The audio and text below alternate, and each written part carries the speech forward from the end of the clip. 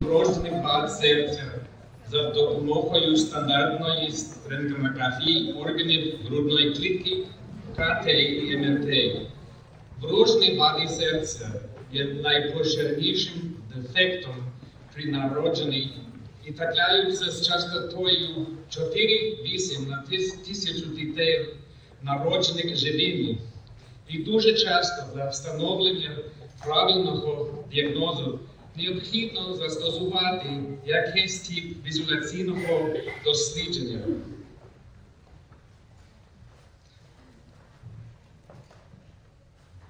Сьогодні діагностику вроджених вад серця у немовлят переважно проводять за допомогою сонографічного дослідження. Однак цінним початком методи дослідження є стандартна рентгенографія.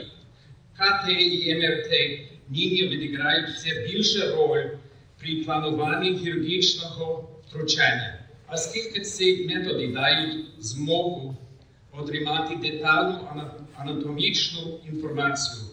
Проведення КТ виникає в наявності мультидетекторного томографа 64 або 119-8 детекторів ЕКГ синхронізації і підсилення контрасту. Спочатку зображення отримають аксіальні площини, а після цього виконують їх реконструкцію в корональній і сагітальній площинах. МРТ серця переважно виконують на сканерах потужністю 1,5 або 3 Тесла з ЕКГ синхронізацією. Сканування серця можна безпосередньо виконати до довгі осі, короткі осі, а також отримати 4-камерні зображення. Переважно потрібно виконувати контрастування гадолінів.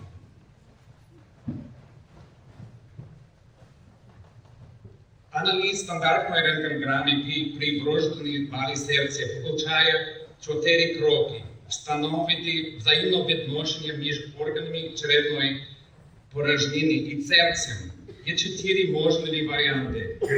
Situs saltus – серце розташоване зліва і наявне нормальне розташування органів черепної порожнини. Situs inversus – серце розташоване справа і наявне зворотнє розташування органів черепної порожнини. Гетеротаксія – синдром поліспленії, тенденції до двосторонньої лівобічності чи лівоізомеризм. Синдром аспленії – тенденція до двосторонньої правобічності чи правоізомеризм. Розмір серця і його конфігурація. Легеневий кровоплин, положення великих судин, бік, де розташована дуга аорти, зліва справа. Контур стовбуру легеневої артерії, чітко виражений, вибухає або відсутний.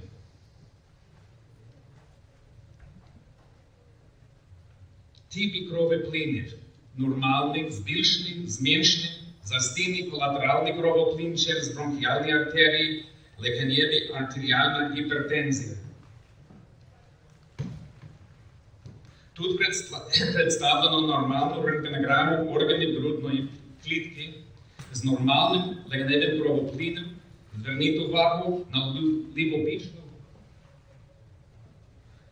дугу аорти і нормальний контур стовбуру легеневої артерії. Це пацієнта з тетрадою Фало на рентгенограмі органів грудної клітки відзначається зменшений легеневий кровоплин, правобічна дуга аорти і сплощення контур стовбуру легеневої артерії.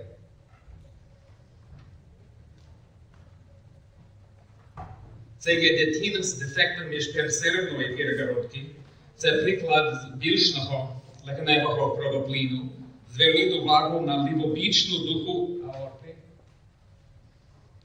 і виразний набігаючий контур стовбура легеневої артерії. Це є дитина з кардіомегалією, з застійним кровоплином, міокардіопатія.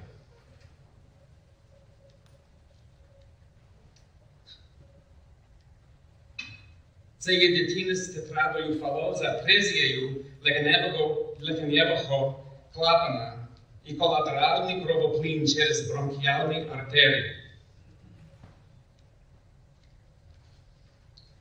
Легенева артеріальна гіпертензія, великі центральні легеневі артерії. Конфігурації серця. Кардіомегалія, така конфігурація є найпоширенішою і наявна у більшості пацієнтів із вродженими вадами серця. Або кардіомегалія є рідка у пацієнтів з тетрадою Фало. Незвичні конфігурації серця. Яйцевидна у пацієнтів із транспозицією великих артерій. У викладі дерев'яного черевика у пацієнтів з тетрадою Фало, сніговик у пацієнтів з суперкардіальним тотальним аномальним дренажем легеневих вен, коробкоподібний у пацієнтів з аномалією Епштейна. Ми розглядаємо 4 різні типи вроджених вад серця. Ацинетичні вади з наявністю шунтів як дефект міжшлуночкової перегородки, вади з обструкцією лівих відділів серця як коартація, синетичні вади з обструкцією правих відділів серця, особливо як тетрада Фало, синетичні вади з змішуванням системного і легеневого кровоплину як транспозиція великих артерій. Ацинетичні вади з наявністю шунтів є дефект міжпересердної перегородки, дефект міжшлуночкової перегородки, відкрита артеріальна протока і атріовентрикулярний канал. Дефекти міжпересердної перегородки є 3 різновидності дефектів міжпересердної перегородки. Найпоширенішим є вторинний дефект, який трапляється в ділянці фоса овалус чи овальної ямки. Цей варіант становиться 80% усіх дефектів міжпересердної перегородки. Первинний дефект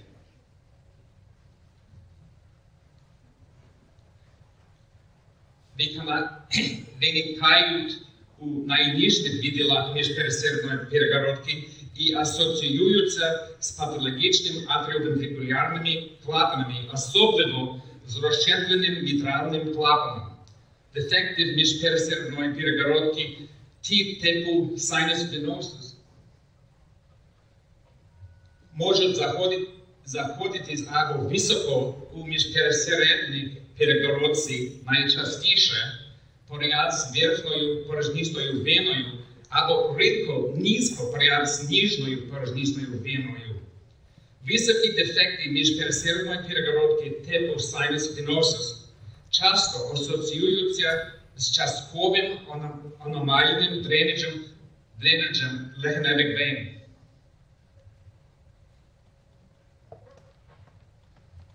Тут представлено КТ-зображення з контрастуванням при високому дефекті міжпересердної перегородки типу синус-венозус.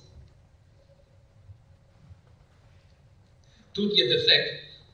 В наявності також частковий аномальний дренаж легеневих вен, при якому легенева вена з правої верхньої частки легені дренується у верхню порожнисту вену, а не в ліве передсердя.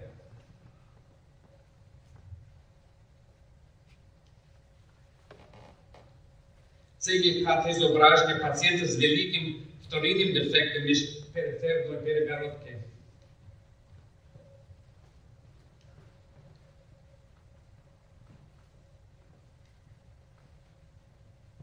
Це є МРТ і той сам дефект, але як ми його бачимо на ЕКГ синхронізації.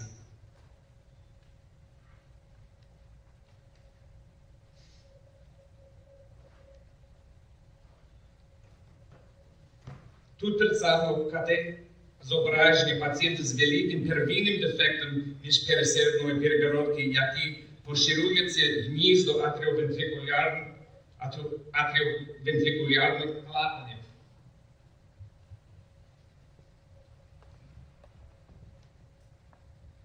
Це рентгенограма пацієнта з множними дефектами міжпересердної перегородки, які були закриті застосуванням плацер-оклюдерів, встановлених за допомогою катетера.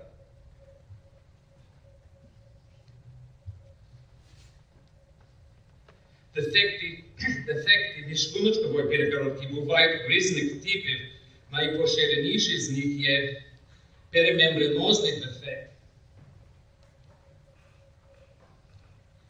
який злучає приймання частину мембранозної переортальної перегородки, дефект міжшлуночкової перегородки типу AV-каналу з атріовентрикулярним клапаном,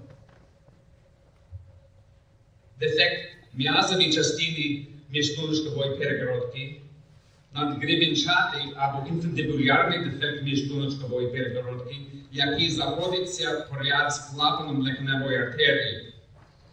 Дефекти міжшлуночкової перегородки із її змішанням асоціюються з інфундибулярним стенозом легеневої артерії і тетрадою Фало.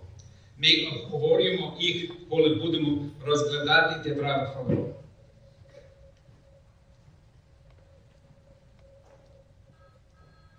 У цього пацієнта з великим перемембранозним дефектом міжшлуночкової перегородки наявна кардіомегалія і підвищена легенева васкуляризація, характерна для шунтування крові. Це КТ-зображення демонструє дефекти міжшлуночкової перегородки у м'язовій і частини, які є часто множинними.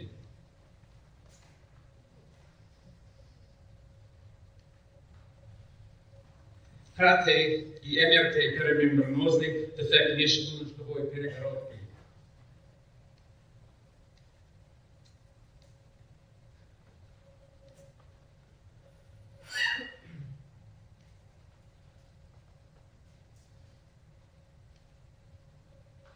Лікування дефектів міжшлуночкової перегородки. Маленькі перемембранозні дефекти міжшлуночкової перегородки і дефекти м'язові і частини можуть закриватися спонтанно.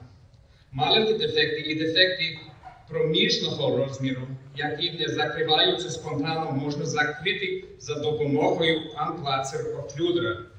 Великі дефекти вимагають хірургічного втручання з використанням заплати.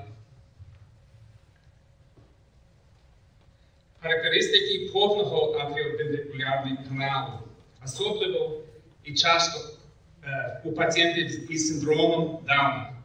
Первинний дефект пересередної перегородки, атріовентрикулярний канал, тип дефект міжшлуночкової перегородки та недостатність одиночного атріовентрикулярного клапана.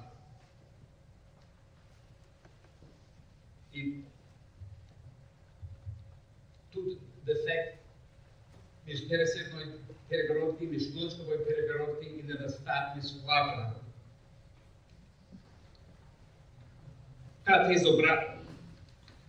На цьому підписаному контрасту КТ-зображенні ось тут візуалізується відкрита артеріальна протока. У влади сполучення між несхідною аортою і лівою ділкою легеневої артерії. Відкрита артеріальна протока – це персистування анатомії плода. Нормальна артеріальна протока повинна закритись невдовзі після народження у немовляти, що народилось доношнім. Синдром Айзенменгера – це легенева гіпертензія, яка спричинена нелікованими шунтами зліва направо.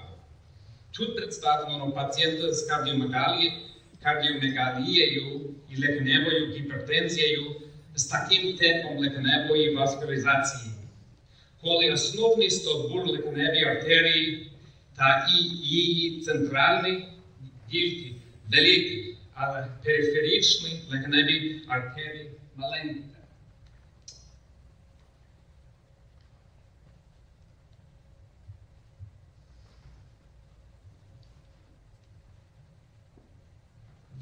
Вроджені вади з обструкцією лівих відділів серця може виникати багато різноманітних вад, які переважно викликають застійну серцеву недостатність і певною мірою їх розповсюдженість залежить від віку пацієнта.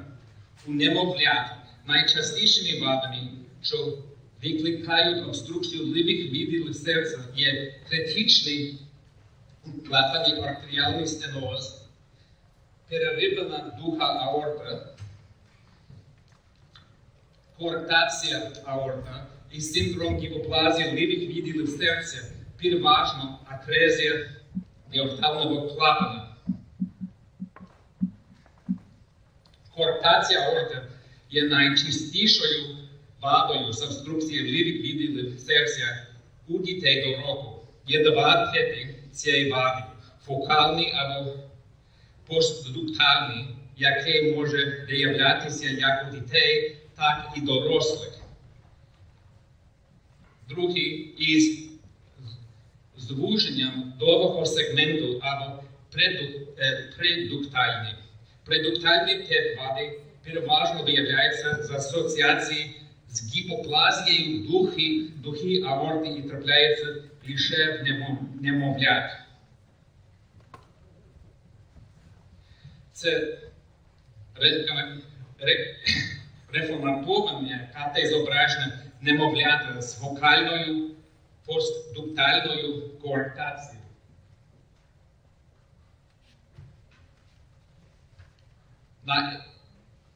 На МРТ-зображеннях фокальну коартацію аорти також можна побачити. Добре видно множинні колатерали, великі внутрішні грудні і міжреберні артерії.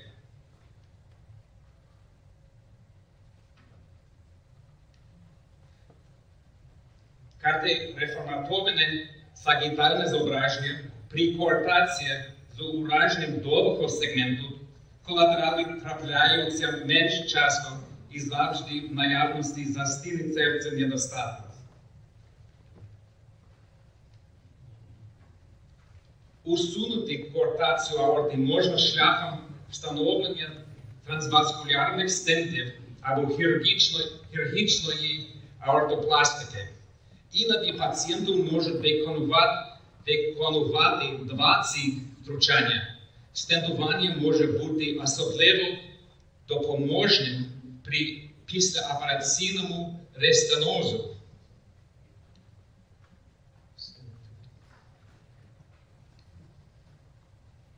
Переривана дуга аорти – це рідкісна вада з обструкцією лівих відділів серця, при якій спостерігається ціаноз ніжної половини тіла і застійна серцева недостатність. Тип А переривної духи аорти виникає після місця виходження лівої підключичної артерії. Тип Б виникає після місця відходження лівої сонної артерії. Тип С виникає після місця відходження плечоголовної артерії. Найпоширенішим є тип Б. Він часто трапляється в пацієнтів з синдромом Джордж. Тому в пацієнтів з цим типом перериваної духи аорти виявляють делеції 22q11. Синдром Джорджа є автосомно домінантним станом, який включає гіпопаратеріоз, недорозвинений тимус, конотронкальну ваду серця і розщеплення піднебіння. Переривна дуга аорта рідко є ізольованою вадою. Вона виникає з іншими важкими аномаліями, такими як загальний артеріальний стовбур, тетралофало, подвійне відходження магістральних судин від правого шлуночка. Прогноз пацієнта залежить від всіх інших асоційованих вад. Артеріальна протока повинна бути відкритою, щоб кровопостачати несхідну аорту. І цим шунтуванням крові можна пояснити міжвиражний сіноз нижньої половини тіла. Тому прохідність протоки підтримують за допомогою внутрішньовенного ведення простагландину E1 або E2.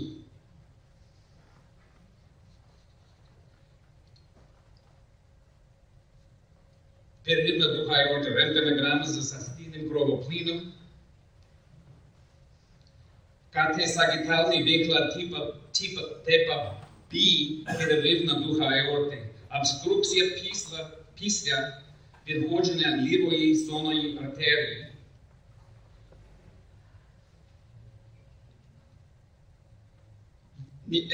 Несхідна аорта від артеріальної протоки.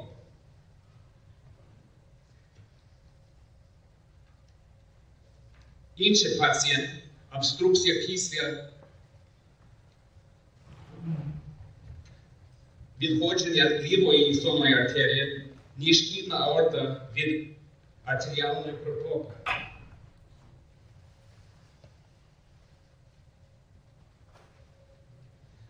Синдром гіпоплазії лівих відділів серця появляється за стіною серцевою недостатністю переважно у межах перших 24-48 годин життя.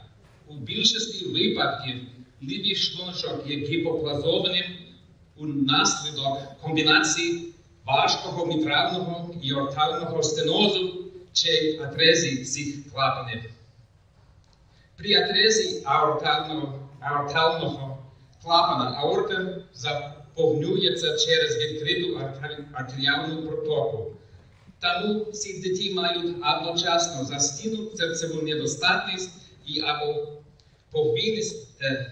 повністю ціанотичний, або мають помірний ціаноз. Синдром гіпоплазії лівих відділів серця також є вродженою ціанотичною вадою серця, яка є залежною від відкритої артеріальної протоки. І таким пацієнтам необхідно вводити простагландин E1, щоб підтримувати прохідність артеріальної протоки.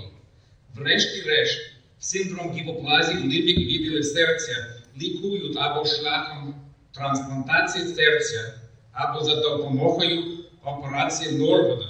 Мета операції Норвуда – переміняти гіпоплазію лівих відділів серця до гіпоплазії правої відділів серця. Гіпоплазія лівих відділів серця – різні виклади. Тут кардіомегалія і застійний кровоплин. Операція Норвуда перетворює серце в пацієнта з гіпоплазією лівих відділів до серця з гіпоплазією правих відділів.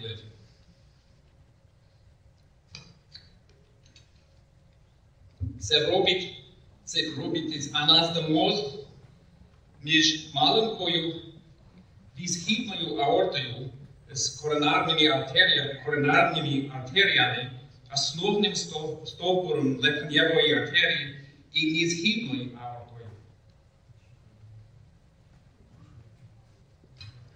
Після цього ліву і праву легеневі артерії відділяються від основного стовбуру легеневої артерії і з'єднують їх шляхом анастомозу.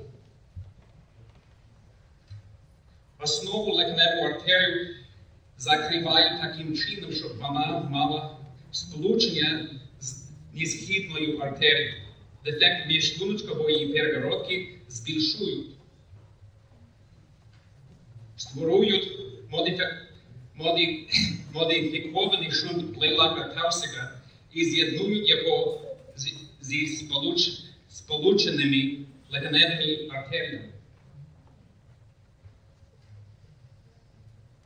Після цього, коли дитина досягає відповідного віку і розміру і виконують процедури Глена і Фонтана. Шунти Глена і Фонтана є звичайна профілактика чи лікування гіпоплазії правих відділів серця. Ми будемо обговорювати шунти пізніше в часу розгляду синотичних вад серця.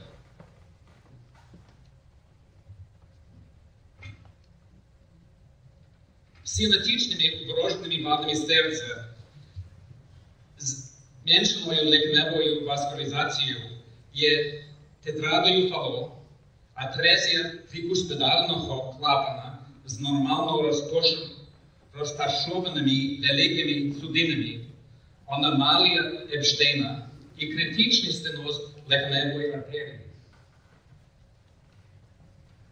Тетрада фало складається з 4 анатомічних ознак: субаортальний дефект міжшлуночкової перегородки, інфундибулярний стеноз легеневої артерії, верхсидяча аорта і гіпертрофія правого шлуночка. Ці ознаки вади були описані Етьєн Луї Фало, французьким лікарем із Марселю. Однак, більш недавні дослідження засвідчили, що ці 4 ознаки можна звести до єдиної аномалії – зміщення до переду конусної перегородки.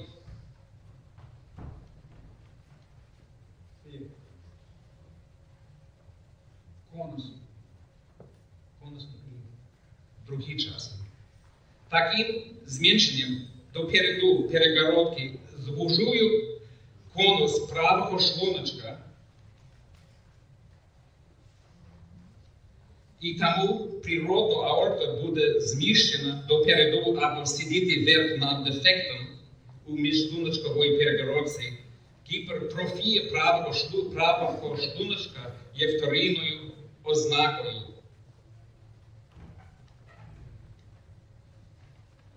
Це проникнення в суть тетради фало стало можливим завдяки роботи Ричарда і Стелла Ван Праг, серцевих патологів дитячого госпіталю. Серце має форму черевика з вигнутим сегментом основної легеневої артерії.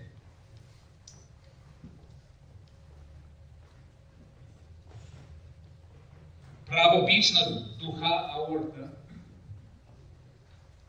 і у 30% випадків і зменшена легенева васкуляризація. Тетрада фало подібно перериваної духи аорти типу B асоціюються з синдромом Джорджа і часто виконують хромосомний аналіз з приводу делеція 22q11. Тетрада фало також є поширеною у пацієнтів із синдромом Дауна.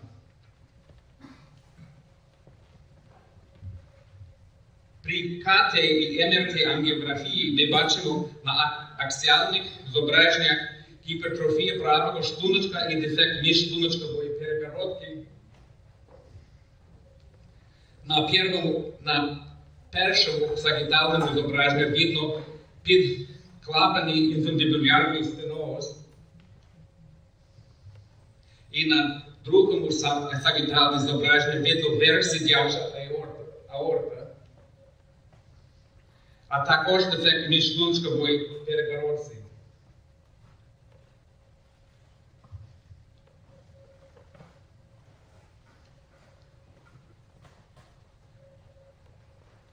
У пацієнтів з тетрадою Фало чи іншими генетичними вадами серця, які асоціюються зі зменшеною легеневою васкуляризацією, як початкову паліативну процедуру часто виконують шунт Блейлака-Таусика. Це шунт міжсистемним з високим тиском і легеневим руслом. Виконують анастомоз підключичної артерії кінець у бік з іпсилатеральною легеневою артерією. Класичний шунт з Блейлаком-Таусиком потребує принесення в жертву підключичної артерії.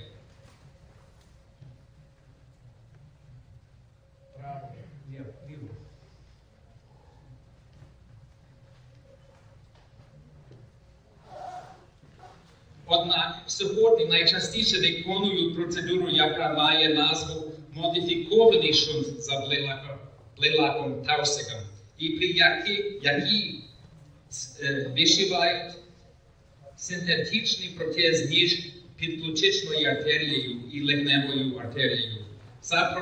Ця процедура має багато переваг, включаючи той факт, що не треба приносити в жертву підключичну артерію, і цей модифікований шунт можна досить легко як вишити, так і видалити через середину стернотомію. У пацієнтів з тетрадою Фало модифікований шунт за Блейлаком-Таусиком видаляються у момент проведення повної реконструктованої операції при цій ваді. Повна корекція тетради Фало – це хірургічна процедура, при якій закривається дефект міжшлуночкової перегородки і розширяється вихідний тракт із правого шлуночка за допомогою вшивання заплати із перикарду або дакрону, щоб усунути обструкцію кровоплину в легеневу артерію. Тому при цій хірургічній процедурі часто застосовується трансанулярний розріз через клапан легеневої артерії. Бачимо тут фокальний стеноз і розширення сегментальної правої легеневої артерії, як нерідко у пацієнтів з тетрадою Фало.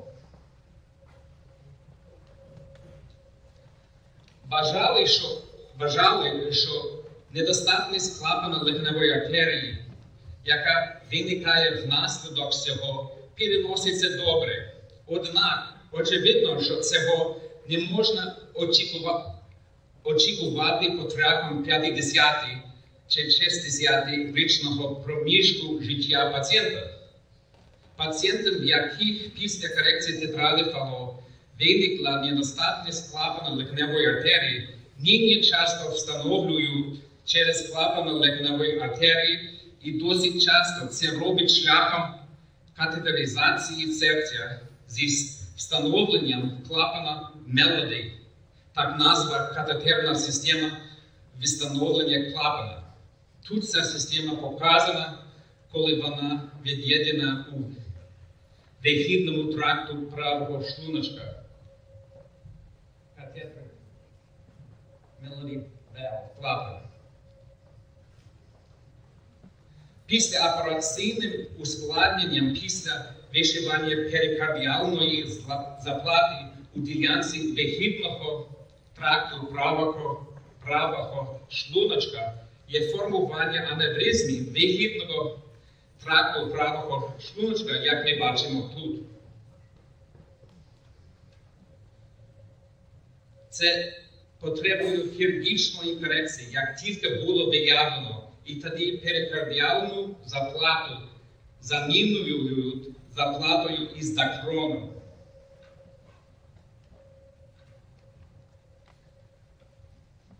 Інша аневризма після корекції тетради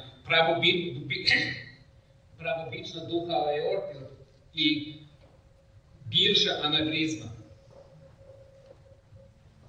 Таке зображення аневризми з вузькою шиєю.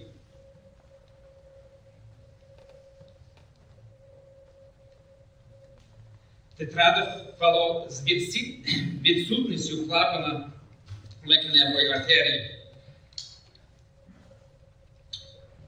Цікавий, але рідкий варіант тетрадофало. Це є тетрадофало з передчасним відкриттям артеріальної протоки і тому з великим легеневим кровоплином у плода, аневризми легеневих артерій із-за внутріутробного великого кровоплину. Часто треба артеріопластики легеневих артерій і бронхомаляція від давлення аневризмів.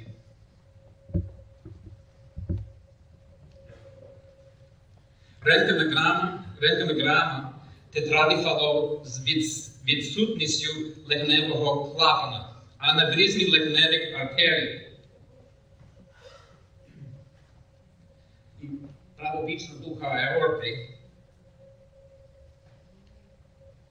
Катезображення тетради з відсутністю легеневого клапана, бронхомаляція із-за аневризму.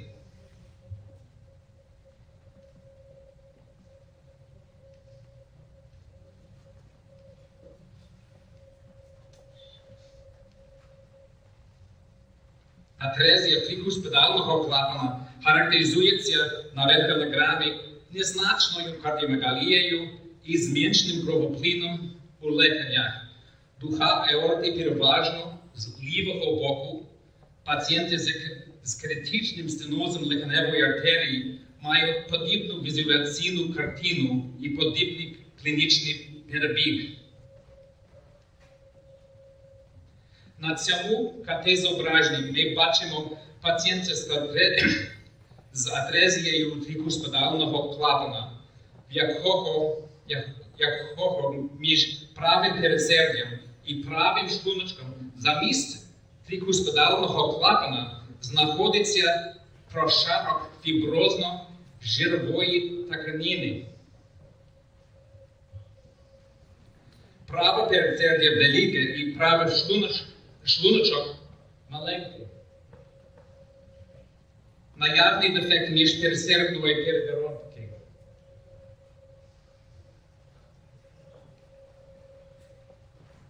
МРТ атрезії трикуспідального клапана, ось фіброзного жирової тканини. Атрезія трикуспідального клапана є вадою з єдиним функціонуючим шлуночком, лівим шлуночком. Як перший крок немовлята з атрезією трикуспідального клапана виконують модифікований шунт за вливаком Таусика. Остаточна корекція та атрезії трикуспідального клапана насправді складається із двох паліативних процедур, метою яких є збільшити кровоплин у легенях. Перша процедура – це шунт Глена. Це шунт, який з'єднує верхню порожнисту вену, переважно кінець у бік, але іноді кінець у кінець, з іпсилатеральною легеневою артерією. Шунт Глена виконують у віці між 6 і 12 місяців, залежно від розміру дитини. У момент встановлення шунта Глена, шунт плевака Таусика виділяють. Наступна процедура – шунт Фонтена, який з'єднує ніжною порожнистою вену з легеневою артерією, виконуються у віці 18-36 місяців. Процедура Фонтена має багато варіацій, але при ній створюється кондуїт, який переносить кров із ніжної порожнистої вени або через праве передсердя, або поряд з правим передсердям. Врешті-решт, у пацієнтів, яким були виконані процедури Глена і Фонтана, виникають важкі ускладнення внаслідок підвищеного системного венозного тиску. Ці ускладнення виключають ентеропатію з підвищеною втратою білка, пасивний застій у печінці, комунікуючи гідроцефалію і гіпертопульмональний синдром. Цю групу симптомів часто називають невздача фонтена. І для поліпшення доживання пацієнтів треба виконувати трансплантацію серця.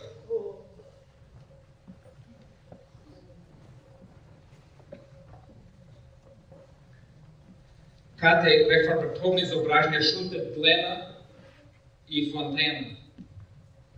Глен і фонтана. Это не тромбоз.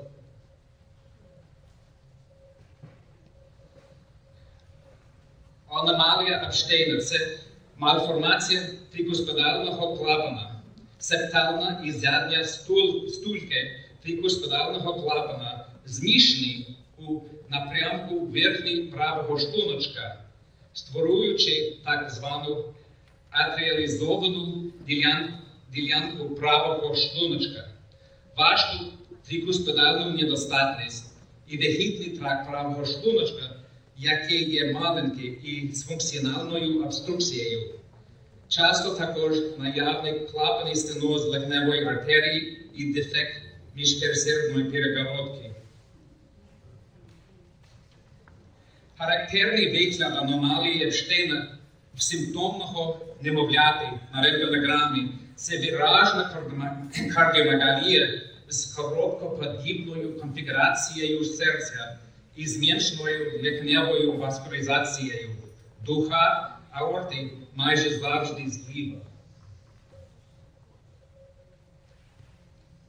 У менш важких випадках пацієнт може дожити до підліткового або навіть до раннього дорослого віку.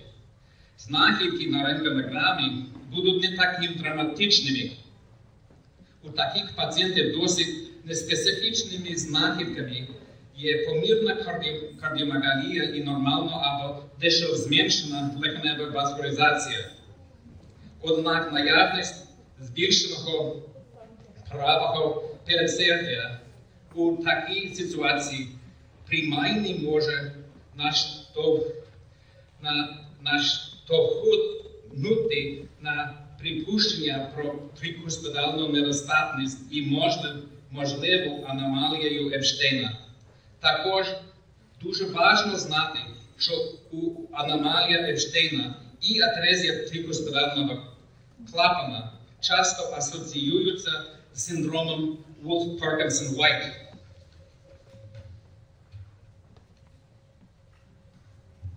Тут представлено кате зображення пацієнта з аномалією Епштейна. Праве передсердя збільшення і можна побачити, що стульки трикуспідального клапана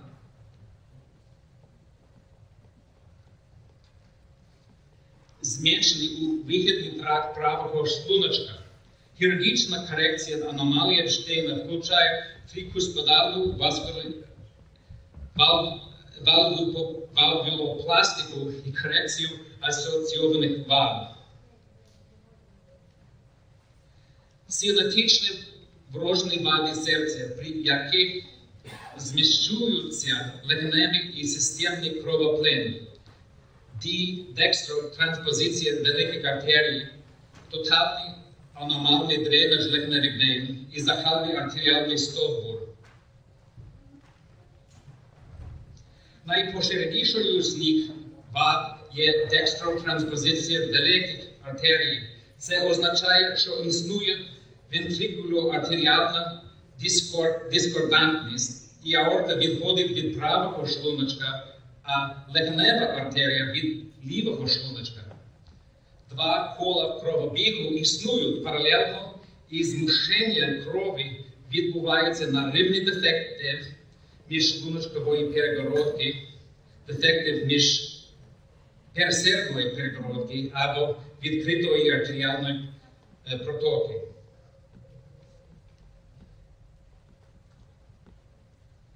При рентгенографії ознаки детранспозиції великих артерій є кардіомегалії з яйцеподібного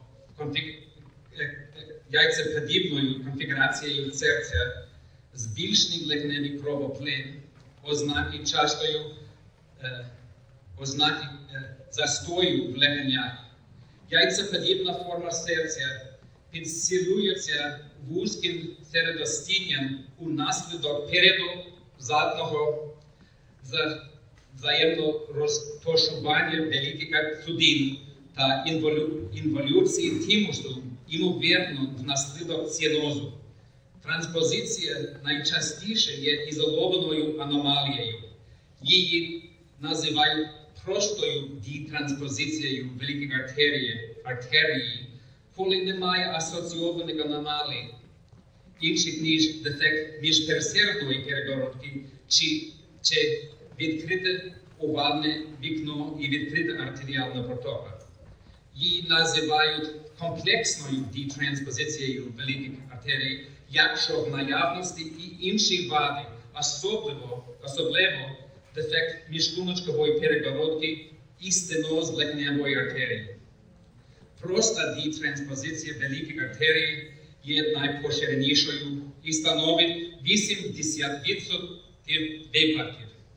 Комплексна дітранспозиція великих артерій часто трапляється при синдромах гетеротаксії, особливо асплені, але також при полісплені. При цьому аксіальному катезображенні і сагітальному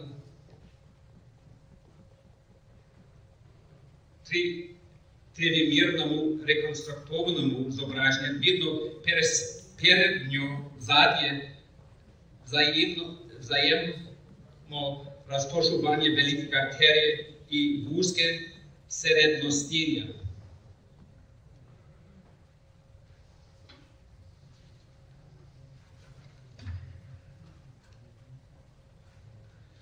До кінця 1970-х років хірургічне лікування дітранспозиції великих артерій складалось зі створення всесередньої пересеред спеціальної перегородки, яка спрямувала легеневий венозний кровоплин у правий шлуночок, а системний венозний кровоплин у лівий шлуночок. Ці процедури залежно від конкретної хірургічної методики називають операціями Сеннінг і Мастерд. Нерідко трапляються ускладнення від цих пересердних перегородок, особливо обструкція перегородкою уст легеневих вен.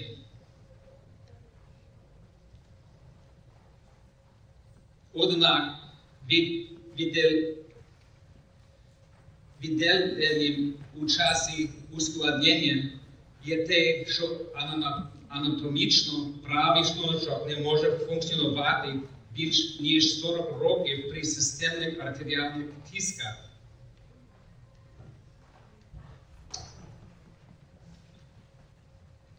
У 1975 році бразильський хірург Адіб Джатін виконав першу успішну операцію артеріального переключення з метою корекції дітранспозиції великих артерій.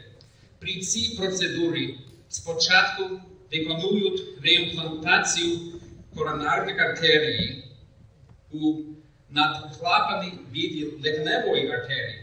Після цього висхідна аорта і основний стовбур легеневої артерії пересікаються і виконуються їх реанастомоз до вихідного тракту противолежного шлуночка. Таким чином коронарні артерії відходять уже з реконструованої аорти.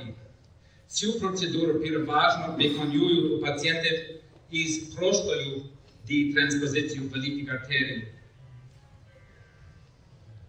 Після операції легенева артерія і аорта і далі зберігають передньо-заднє взаєморозташування, але аорта тепер є ззаду і трохи зліва.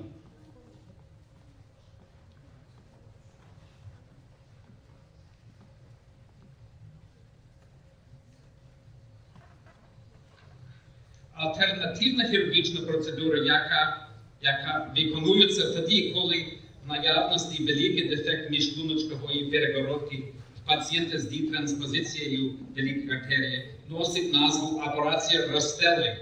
При цій процедурі дефект міжшлуночкової перегородки зашивають заплатою таким чином, щоб кровоплід із лівого шлуночка спрямувати в аорту. Після цього стягується кондуїт, як правило, із гортекса між правим шлуночком і основним стовбуром легеневої артерії. Із перикардіальної тканини в кондуїт формується клапан, і, як правило, кондуїт функціонує 7-8 років, після чого виконується його ревізія. Тотальний аномальний дренаж легеневих вен відбувається тоді, коли вся кров із легеневих вен повертається до правого передсердя, а не до лівого. У всіх випадках відбувається злиття легеневих вен позаду від лівого передсердя у венозний колектор, але зміст того, щоб з'єднуватись з лівим передсердям, цей колектор з'єднується з іншими структурами, венами. Залежно від того, з якою структурою сполучається цей колектор, визначають 4 типи тотального аномального дренажу легеневих вен. Супрокардіальний, який є найчастішим. При цьому типу легеневі вени сполучаються з лівою персистентною кардіальною веною, яка після цього з'єднується з верхньою порожнистою веною. Інтракардіальний, при якому венозний колектор безпосередньо сполучається з коронарним синусом у правому передсерді. Інфракардіальний, при якому венозний колектор з'єднується з портальною веною або ніжною порожнистою веною, ніже від діафрагми. Суміш із перерахованих типів. Для виживання пацієнта необхідно наявність дефекту міжпередсердної перегородки або відкритого овального вікна. Різні типи тотального аномального дренажу легеневих вен мають характерні знахідки на рентгенограмі. Хірургічна корекція при всіх типах цієї вади складається із реімплантації венозного колектора у ліве передсердя. Фронтальна рентгенограма і ангіограма у пацієнта з першим типом тотального аномального дренажу легеневих вен. Рентгенівська картина продукує зображення, яке отримало назву «снеговик» з дилатованим кардіальною веною і верхньою порожнистою веною, внаслідок чого верхній відділ середостіння розширений і накладує снеговика безголовий. Легеневий кровоплин збільшений і відзначається середньої виражності кардіомегалія. На цій стандартній ангіограмі ми бачимо сполучення венозний колектор через кардіальну вену з верхньою порожнистою веною.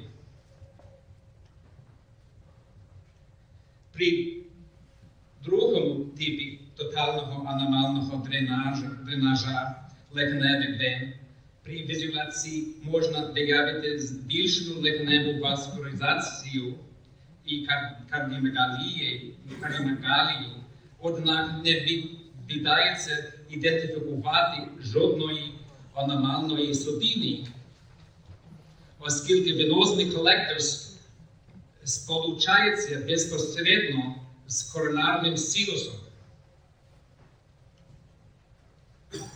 При третьому типі тотального аномального дренажа легеневих вен виникає обструкція легеневих вен, коли вони проходять через діафрагму вниз. Це продикує дуже характерний виклад на рентгенограмі. Відзначається виражний інтерстиціальний напряг легень і серця нормального розміру. Картина подібна до тої, яку ми бачимо при вродженій відсутності колектора легеневих вен. Однак диференціація є важливою, оскільки третій тип тотального аномального дренажу легеневих вен піддається хірургічній корекції. Перший тип тотального аномального дренажу легеневих вен іноді також може давати подібну рентгенологічну картину виражного інтерстиціального напрягу легень серцем нормального розміру без картин снеговика. Це виникає, якщо є виражена обструкція вертикальної кардинальної вени в тому місці, де вона проходить між лівим основним бронхом і легеневою артерією, так звані судини лещата.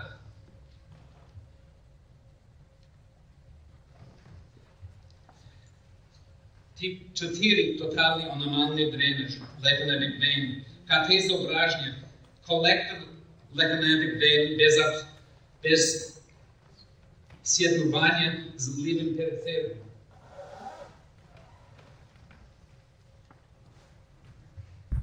Реформатовний КТ зображення дренаж правих легеневих вен у синус венозус правого периферія.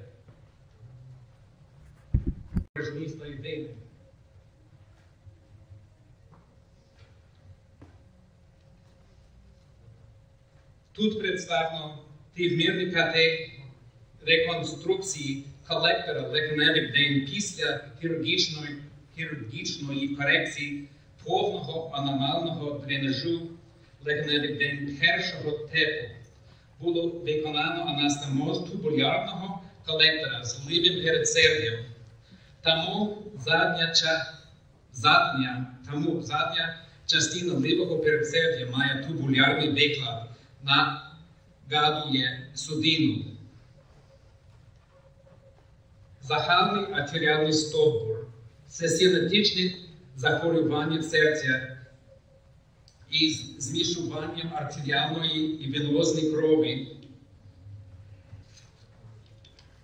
при якому єдина велика артерія відходить від серця, і легеневі артерії відходять вже від цієї загальної судини.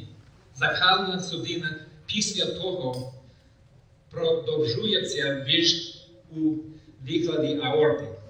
Тип загального артеріального стовбуру залежить від взаємного відношення між відходженням легеневих артерій від загального стовбура. Найпоширенішим є перший тип. При першому типі загального артеріального стовбуру легеневі артерії відходить відразу над клапаном загального стовбуру. При другому типі легеневі артерії відходять від заднього виділу стовбура. При третьому типі легеневі артерії відходять від бокових аспектів стовбура. При четвертому типі легеневі артерії відходять від несхідної аорти. Картина при стандартній рентгенографії – це кардіомегалія з збільшенням легеневим кровопленом. 30% пацієнтів із загальним артеріальним стовбуром мають правобічну духу аорти. Тому, якщо немовлят з ціанозом на рентгенограмі отримують характерну картину кардіомегалії, збільшеного легеневого кровоплину і правобічної духи аорти, то можна запідозрити діагноз загального артеріального стовбуру. Загальний артеріальний стовбур також є розповсюдженою вадою серця у пацієнтів із синдромом Ді-Джордж. Рентгенограма правобічна духа аорта. Нормальний чи помірно збільшений кровоплин.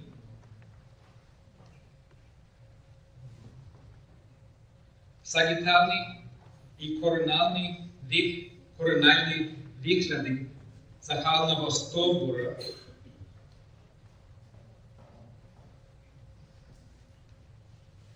Аксіальні зображення легеневих артерій від загального стовбура.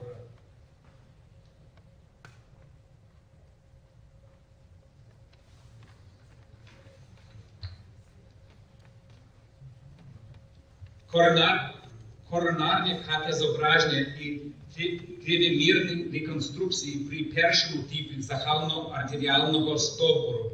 Тут видно, як легенева артерія відходить від загального стовбура. Хірургічна корекція при загальному артеріальному стовбурі – це розділити основні судини.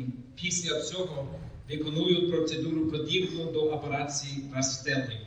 Дефект міжшлуночкової перегородки зашивають таким чином, щоб лівий шлуночок з'єднувався з загальним стовбуром, а конвой вишивають таким чином, щоб він з'єднав правий шлуночок і тепер вже від'єднані легеневі артерії. Дякую за увагу.